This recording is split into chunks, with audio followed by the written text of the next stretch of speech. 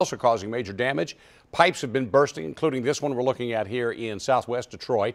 Now, this problem is fixed right now, but for how long?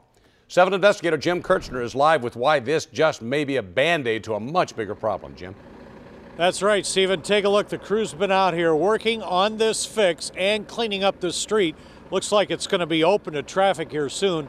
For the business owner here, he says this is costing him business, and it has not been just today. The last 2 months, we've been calling them, no answer, no nothing.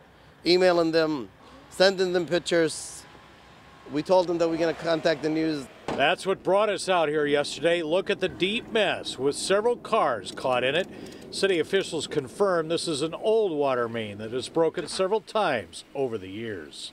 We apologize to the residents and businesses that are on Trenton Street. The crew today has to patch the water main, remove about 2 feet of thick ice, and pump out the water to clear the street.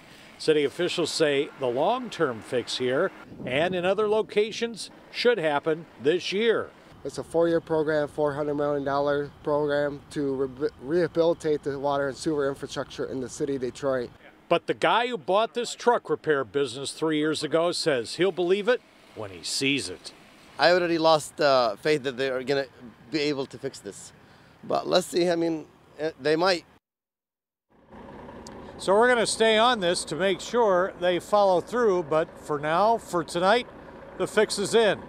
Live in southwest Detroit, Jim Kurtz, 7 Action News. That's a long cold spell, though, Jim. This could happen again, and of course, if it does, we'll be on it. Thank you very much, Jim Kirchner.